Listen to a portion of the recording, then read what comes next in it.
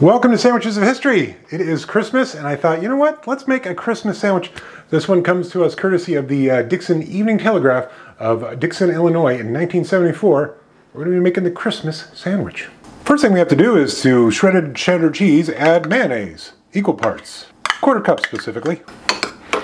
Next, we brown off some cube steak. That's usually a top round or top sirloin that's flattened and then tenderized by usually either by hand or by machine. Then we put our steak onto a slice of bread and put our mayonnaise cheese mixture on top of it.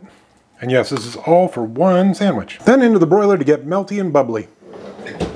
Okay, now that it's melted and a little bit brown on top, we put an onion ring. And no, I don't think it meant fried onion ring. Slice of tomato and a ring of green bell pepper. It says you can leave an open face to admire the Christmas colors or top it with a piece of bread. Yeah, I'm topping it. Okay, let's give this Christmas sandwich a go. It's all right. I mean, the tomato and onion are nice. The green bell pepper's just kind of there.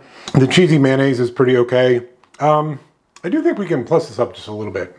Now, since we're in San Diego and it has the Christmas colors, we're going to use a little pico de gallo.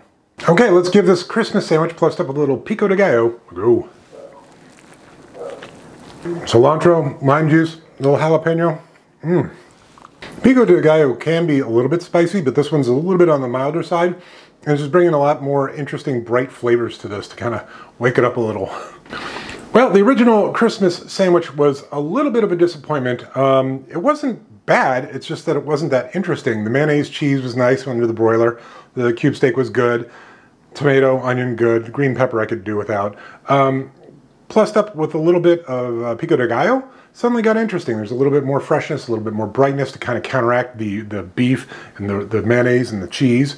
I'd say the original one, I'd probably give it about 5.5, maybe 6. Plussed up with the pico de gallo, it's about a 7.5. I'm definitely going to finish it. I don't think I will make this again though. There's other steak sandwiches I'd rather have than this, so what are you going to do? It's worth trying. Quick programming note, I'm going to be taking off the week between Christmas and New Year's, so yeah, going to just take a week off and relax and maybe put together some highlight reels. No promises, but maybe. All right, see you next year.